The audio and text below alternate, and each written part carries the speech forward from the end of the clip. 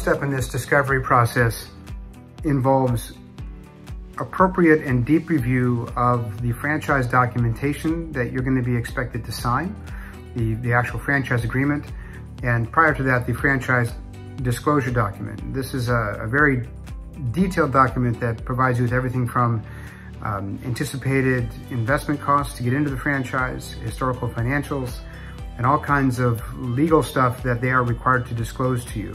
It can be a daunting document, and so having legal help to review that and make sure you understand what's in it is something that I always advise my clients to use or to seek.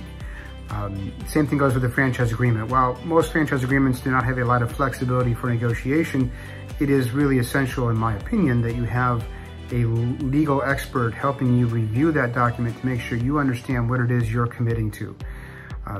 The same thing goes with financing. Financing a business, particularly something that's brand new, is not something that every bank will do.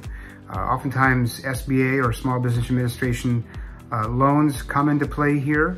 There are a lot of banks that offer those, but not all of them have a very good understanding of the franchise world, which is why at the Franchise Consulting Company, we have curated a list of partnerships with both legal firms as well as financing organizations that specialize in franchise financing, so that you're not going to be spinning your wheels trying to explain what it is you're going to do to some local bank.